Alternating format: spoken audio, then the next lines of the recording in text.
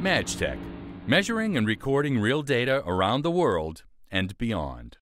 This tutorial is designed to guide you through starting, stopping, and downloading from MadgeTech's 101, 110, and 1000 series data loggers. Let's get started. Open the MadgeTech Data Recorder software.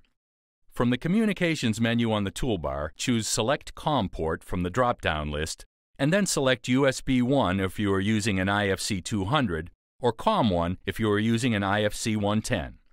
Now you need to choose the correct baud rate. This is determined by the logging device you have connected to your computer. The baud rate can be found on the label of the data logger. In this tutorial, we are using the temp retriever, which has a baud rate of 38,400, and we choose this from the drop-down list on the Communication menu.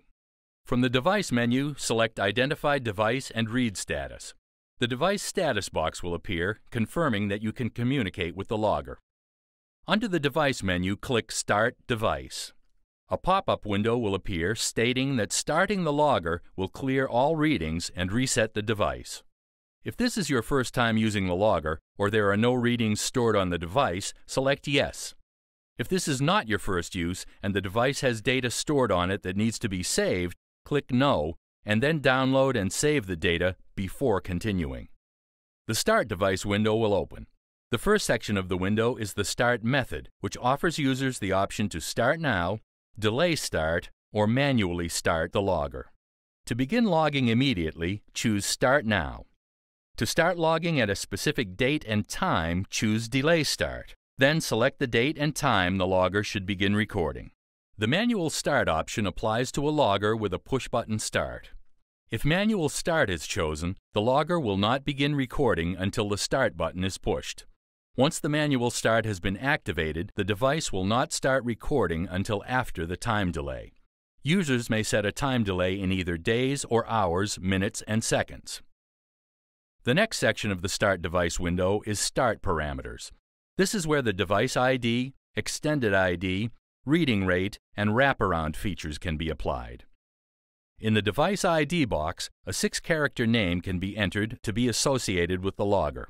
Some loggers have an option for an extended ID, which serves the same purpose as the device ID, only it allows for up to 16 characters. The next step is to select a reading rate. The reading rate is how often the logger will record data to memory. We have selected 10 seconds, so our logger will record one reading every 10 seconds. If wraparound is checked, once the memory is full, the device will continue to log by recording over the oldest data. Not all devices support this feature. If wraparound is not supported by the logger, or if it is left unchecked, the device will stop recording and go into a low power mode once the memory is full. The logger we are communicating with doesn't have this option available, so the wraparound field is grayed out. The Log Time section shows the number of days, hours, minutes, and seconds that the logger can be run at the specified reading rate before the memory is full. This time duration changes based on the reading rate. Now that you've picked your options, click on Start Device. The device is now scheduled to start logging. Place the logger in the monitoring area for the desired amount of time.